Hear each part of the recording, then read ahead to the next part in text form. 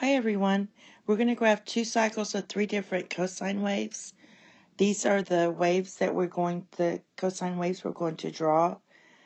And we're going to go fast on this, so if you didn't see my previous video on graphing all transformations together for sine and cosine, I suggest you watch that because it's a little slower. The first thing we want to do is write down our new center line. So basically, we're looking at this portion. So this would be y equals -2, y equals -1, and y equals 2. My amplitude for these are here. That's your amplitude. Remember, that's your radius. That's how big your circle is. So that's going to be 2, 4, and 3. The phase shift is this argument part in here. Let's let that be. And what you do is you take opposite of that, so it's plus. If it's negative, make it plus. And it's right over left. Since all of these are 1, it's just going to be divided by 1. So this is just going to be pi over 2, pi, and negative pi over 2. Remember, your phase shift is your horizontal shift. Remember, this was positive, so I made it negative here on this one. And the period's 2 pi over b. All of these, my b portion, here's your b portion, right here, is 1. So it's just 2 pi over 1. So my period on all of these is 2 pi. The next two videos I make, I'll do 3 graphs with different periods. So, okay, so we're going to begin quickly and draw these 3 graphs. Okay, the first one is f of x equals 2 times cosine of x minus pi over 4 minus 2. So my new center line is y equals -2. I'm going to draw that right here.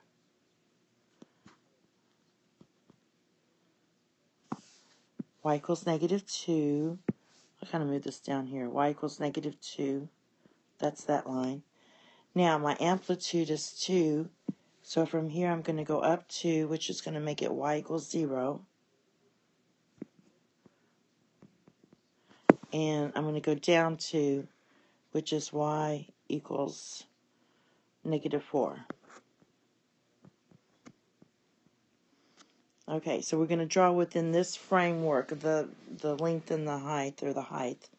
And remember, cosine, the characteristic curve is where you kind of make a V and then you connect it like that. So my phase shift is pi over 4. That means I'm moving over pi over 4. I shift it down. I move pi over 4 here. So this is pi over 4. And my period is 2 pi. So what I'm going to do is I'm going to add 2 pi to pi over 4. 8 pi over 4 is 2 pi. I've got the same denominator, so I'm going to end at 9 pi over 4. I'm going to have to erase this. Excuse me. All right. Had the sniffles. All right.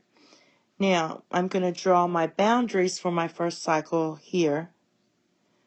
And this would be 9 pi over 4. Because we're proceeding at a distance of 2 pi, but we started in by pi over 4.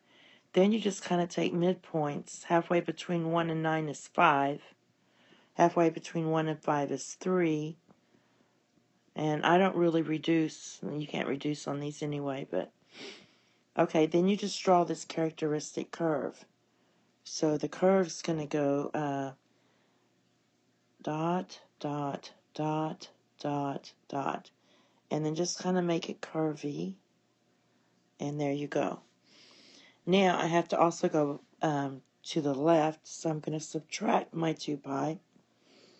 And when you subtract, you get -7 pi over 4. And you just go backwards. So we're going to go from, I'll just make this pi over 4, negative pi over 4. And then I'm just going to copy these down here, but negative. And we get negative 3 pi over 4, negative 5 pi over 4, and negative 7 pi over 4. And just kind of draw your dots at the appropriate places. So dot, dot, dot, dot. Make it wavy, not pointy. And there you go. You just drew the cosine wave. 2 cycles. All right. The next one we're going to do is f of x equals 4 times sine of x minus pi minus 1.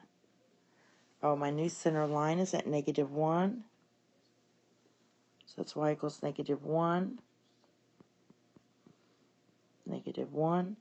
My amplitude is 4, so from here I proceed up 4. I'll do that in different colors. So this is going to be y equals 3. Going to proceed down 4. 1, 2, 3, 4. And this is going to be y equals negative 5. Okay, I'm shifting to the right by pi. So I'm moving this, I'll just call this pi here. All right, and my period is 2 pi. So basically I'm going a distance of 2 pi, but starting at pi. So we're going to end at 3 pi. I'll put 3 pi here. So there's 3 pi. Now halfway between pi and 3 pi is 2 pi. And we're also going to need these values here. So what I do is I use the midpoint formula. The midpoint formula is, I'll put it over here, is x1 plus x of 2 all over 2. Really didn't need the parentheses, but so I'm going to add pi plus 2 pi all over 2. So this is going to be 3 pi over 2. And for the this point here, I do the same thing. I'm going to add 2 pi plus 3 pi over 2. That gives you 5 pi over 2. Now we're going to proceed and draw the cosine wave, the characteristic curve, and it's something like that. All right? Now, to go backwards, we're going to start subtracting pi over 2. And if you subtract pi over 2, this equals pi.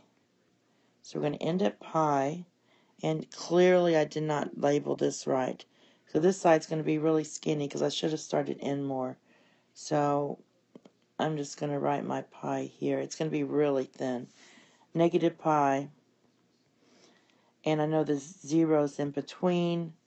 I know that this is pi over 2. And this is negative pi over 2. Just by knowing my quadrantals. So I'm going to go down here and do this.